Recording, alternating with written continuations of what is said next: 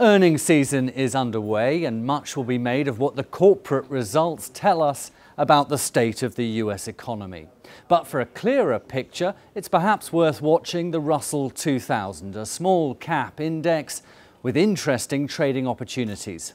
So the Russell 2000, from my perspective, is very interesting, first and foremost as a trader, because it moves a lot, it's very liquid, and it contains a lot of stocks that we still know. So it doesn't take a brain surgeon or any sort of crazy risk management to play around in the indices with really good risk-reward probability setups almost every week.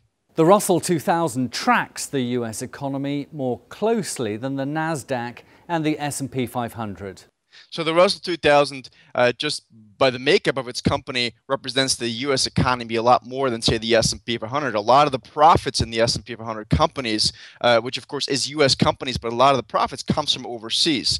So if you want to measure the temperature of the U.S. economy, the Russell 2000 is a much better barometer for that. And Serge believes this small cap index offers more variety and opportunities.